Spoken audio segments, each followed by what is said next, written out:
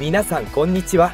今回の動画はボカロ MV、文字 PV やその他の映像制作にも共通する色が表す心理的効果について解説していきます。わかりやすい例で言えば、一般的に映像の配色を赤、オレンジ、黄色などの暖色系に調整すると温かみを感じ、アットホームな雰囲気の映像になります。一方、青紫などの寒色系に調整すると寒さや冷たさを感じさせ、クールでスタイリッシュな映像になります。映像制作ではこのように目的に合わせて適切な色の選択と組み合わせが重要です。これにより視聴者に特定の感情や印象を伝えることができます。ボカロ MV でも歌詞の内容や感情に合わせて背景の色、テキストの色をよく考えて選択してやることで、より曲の世界観に視聴者を引き込むことができます。熟練の動画師は自然と潜在的にそれを実行していると言えます。では、色の基本的な知識として色の3属性があります。色の3属性とは、色相、彩度、明度のことです。色はこの3属性の数値により指定することができます。普段アフターエフェクツでも皆さんも色の指定には RGB の数値で指定する RGB モデルを使用するか、色相、彩度、明度の数値で指定する HSB モデルを使用していると思います。このようにカラーピッカーの H が選択されている場合、右側で H の数値、つまり色相を選択します。ここでは青色を選択してみます。左側のエリアでは残りの2つの属性、彩度と明度を調整できます。横軸が彩度で、縦軸が明度を選択できます。ここでは彩度と明度が 100% になるように、右上を選択し、青の純色になるようにします。私は普段このように H を選択した状態で、今紹介したような手順で色を指定しています。では、仮に S に選択を切り替えてみましょう。すると、右側で S の数値、つまり彩度を選択できるようになります。そして左側のエリアでは残りの2つの属性、色相と明度を調整できるようになりました。横軸が色相で、縦軸が明度です。左側のパレットを触れば、右側の HSB の数値も連動して変動します。もちろん数値を直接打ち込んで色を指定することもできます。アフターエフェクツでは主に HSB のパラメーターを使って色を指定していきます。HSB モデルは RGB モデルに比べて色の調整が直感的であり、分かりやすいので扱いやすいです。今回の動画ではこの色相、彩度、明度の3属性に分けてそれぞれどのような影響を与えるかを解説していきます。1つ目は色相。色相は色味の違いのことです。色相は0度から360度の角度で表されます。色相の数値を上げていくと、このように赤、オレンジ、黄色、緑、シアン、青、紫、ピンクと変化していきます。2つ目は彩度。色の鮮やかさのことです。0から 100% で表されます。彩度は0に近いほど色を失い、無彩色となり、100に近いほど鮮やかな色になります。3つ目は明度。色の明るさのことです。0から 100% で表されます。明度0は完全な黒を表し、100は完全な白を表します。同じ色相と彩度でも明度が異なれば、色の明るさが異なります。主にアフターエフェクツでは HSB モデルにより色相、彩度、明度に分けて色を指定します。映像を作る上でこの色相、彩度、明度のそれぞれの特性を理解することは極めて重要なことです。特にこれから動画制作を学んでいきたい方はこの動画をぜひ最後まで見てください。ではまず1つ目の色相の心理的効果について解説していきます。色から受けるイメージは人それぞれですが、こちらが赤色の持つ一般的なイメージです。具体的連想で言えば太陽、炎、共産圏、トマト、バラなどがあり、抽象的連想で言うと情熱、危険、興奮、熱い、怒り、愛などがあります。年齢が上がるにつれて受ける印象として抽象的連想の方が強くなっていきます。赤は情熱や興奮などの攻撃的なエネルギーを象徴し、アクティブで力強い色であり、警告などの注意を喚起するための色でもあるので、強調色としてデザインにおいて非常に重要な役割を持つ色とされています。次は黄色の持つイメージです。具体的連想で言えばレモン、ひまわり、菜の花、光、金などがあり、抽象的連想で言うと快活、周囲、若さ、愉快、柔らかい、軽いなどがあります。このように黄色は幸福感や明るく陽気な雰囲気を醸し出し、ポジティブな感情を促進します。さらに赤と同様、黄色も目立つ色で注意を引く色なので強調色として使用します。一般的に赤色はより高い危険度や緊急性を示すために使用され、黄色は赤よりは緊急性が低い注意を喚起するために使用されることが多いです。次は緑色の持つイメージです。具体的連想で言えばピーマン、山、宝石、若葉、芝生などがあり、抽象的連想で言うと新鮮さ、平和、安全、健康、自然、未熟などがあります。緑色は自然界でよく見られる色であることからリラックスや安心感をもたらす効果があり、健康と癒しを象徴する色として健康や医療関連でよく使用されます。そして緑は新しい生命や成長を象徴しています。これは植物が成長し新しい葉や花を咲かせるイメージと関連しています。次は青色の持つイメージです。具体的連想で言えば空、海、夏、ハワイ、朝などがあり、抽象的連想で言うと静寂、冷たい、涼しさ、眠り、悲しみ、清潔などがあります。このように青色は落ち着いた感情をもたらす効果があります。これは青い空や海を見ることがリラクゼーションや精神の平穏をもたらすからです。一方で青は寂しさや冷たさを連想させることがあります。ストレスの多い状況で青を取り入れることで感情的な安定感を保つのに役立つことがあります。次は紫色の持つイメージです。具体的連想で言えば着物、お坊さん、ぶどう、すみれ、タバコの煙などがあり、抽象的連想で言うと交渉、優雅、魅力、不吉、不安、神聖などがあります。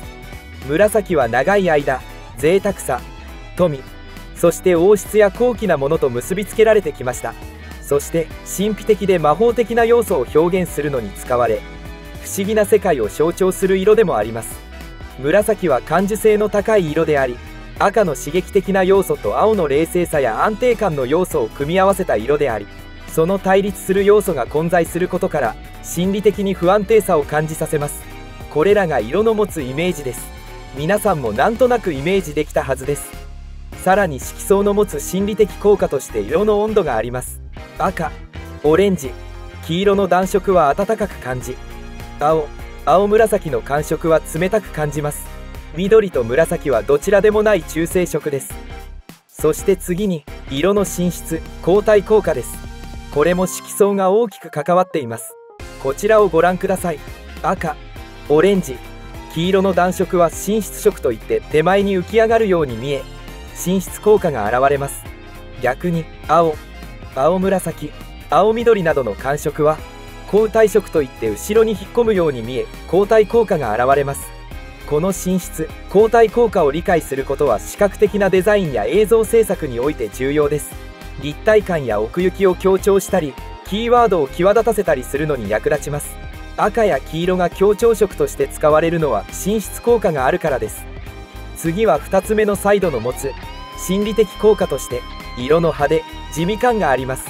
サイドが高い色は派手な印象に、サイドの低い色は地味な印象になります。先ほど説明した進出効果と合わせると、サイドが高い赤や黄色などの暖色系の色は特に目立ち、人目を引く性質があります。これとよく似た心理効果に色の清濁感があります。サイドが低いと濁って見えるということです。この表では横軸はサイドを表しており、縦軸は明度を表しています。純色とは各色相において最もサイドが高い色を指します。正色とは純色に白または黒を混ぜた色を指し、白を混ぜたものを明正色、黒を混ぜたものを暗青色と言います。濁色とはグレーを混ぜた色を指します。そしてこの表と似たものとしてこちらをご覧ください。これはトーンについての表です。先ほどの表と同じで横軸はサイドを表しており、縦軸は明度を表しています。明度とサイドをまとめてトーン、色調などと言います。同じトーンの色は色相が違っていてもイメージが同じなので共通の印象を与えます。ビビッドトーンは純色で彩度が最も高い色相群です。鮮やかで生き生きとした印象を与えます。各色相を強く表現できるが、繊細な表現には不向きで、安易に使うと安っぽい印象になることもあります。ブライトトーン、ライトトーン、ペールトーンは順に彩度が下がっていきます。これらは純色に白だけを加えた明星色と呼ばれます。透明感があり、優しく女性的な印象を与えることができます。ライトトーンやペールトーンはパステルカラーとも呼ばれます。女性や子供をターゲットにしたデザインによく使われます。ディープトーン、ダークトーン、ダークグレイッシュトーンは順に彩度が下がっていき、これらは純色に黒だけを加えた暗青色と呼ばれます。渋くてかっこいい印象を作りやすいカラー群です。ディープトーンは色の鮮やかさを残しながら上品な印象を与えます。ダークトーンは大人っぽく重厚な印象を与えます。ソフトトーン、ダルトーン、ライトグレイッシュトーン、グレイッシュトーンです。これらは純色に灰色を加えた濁色と呼ばれます。優しさや落ち着きを感じるカラー群です。扱うのは比較的難しく、下手に使うと濁って汚れた配色になりがちです。上手に使うと大人っぽく品のある配色になります。これらがトーン別の受ける印象の違いです。先ほど解説したように映像にどの色相を選ぶかも重要ですが、例えば赤を使うと決めた時にどのトーンの赤を選ぶかで大きく印象が左右されます。おしゃれなデザインほどビビッドトーンではなく、ニュアンスカラーである彩度の低い色を使いこなすことが重要です。色相については多くの人が意識していますが、トーン、つまり彩度と明度については映像制作者で意識できていない人が多い印象です。同じトーンを使うことで全体の統一感が増します。このトーンを意識できるかが色を扱う上でとても重要になってきます。色をなんとなく選んでいる人はレベルアップのためにこのトーンに気を使いましょう。では最後に3つ目の明度についての解説です。明度は色の明るさのことです。色の3属性、色相、彩度、明度の中で最も視覚的に敏感な要素は明度です。こちらをご覧ください。この画面は色相、彩度、明度のコントラストでメリハリを効かせたものです。何が言いたいかというと、3つの中で明度のコントラストをつけたものが最も文字が読みやすいですよね。視認性や可読性を高め、情報を分かりやすく伝えるために重要なのは明度のコントラストです。人間の視覚は色相と彩度よりも明度の違いに敏感で、微細な明度の変化でも認識できます。このため文字と背景を明確に区別するのに役立ちます。動画紙を含む映像制作者は明度のコントラストを適切に活用することが文字の視認性を向上させる鍵であることを理解しましょう。ですがここで注意したいのが、高い視認性が必ずしも美しいデザインにつながるわけではないことです。